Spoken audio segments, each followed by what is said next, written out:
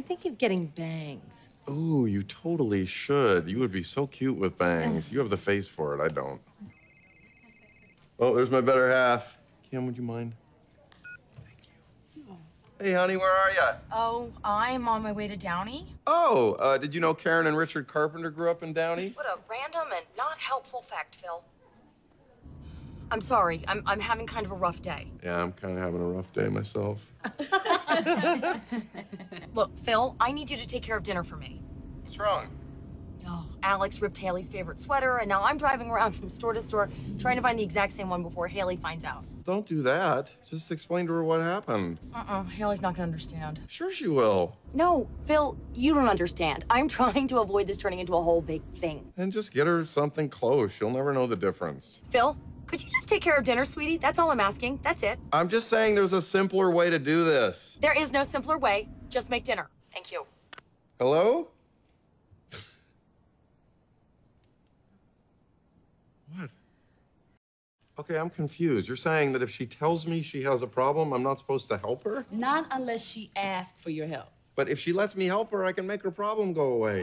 That is such a male thing to say. Well, forgive me for being a man. Mango or kiwi? Ooh, kiwi. When you say, do this or do that, all she's hearing is, I'm smarter than you. Believe me, she doesn't think that. She doesn't want you to solve her problems. She just wants you to give her support so that she can solve her problems herself. Yes, and sometimes she just wants a sympathetic ear. Whoa. Whoa. Maybe it's all the creams, but that just made sense, girlfriends. So if Claire says, I hate getting stuck in traffic, I shouldn't say, maybe you should leave earlier, or don't get on the freeway. I should just say, I know, it's so frustrating. Yes, that's Really? Yes. And if she says, the waiter I had today was so rude, I shouldn't say, maybe you should just order something on the menu for once. No. I should just say, what a jerk. Yes. And if she says, Phil, the TV's driving me crazy, I should just say, I know, there is not enough quality programming for women. No. Turn off the damn TV. Okay, now I'm confused again. Doing with my sweater? Oh my God, it's ruined! It was an accident! I knew this would happen, you idiot! Hey, let's try to get along. I wish she was never even born! They were trying to make one with a brain! No, honey, you guys are both pretty smart.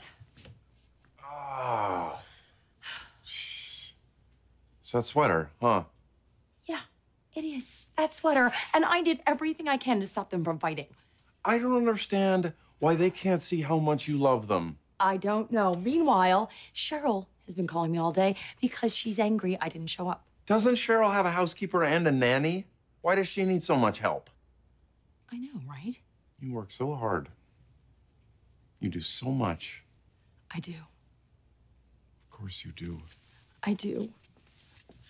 I do. Oh, sweetie, thank you. I really appreciate that.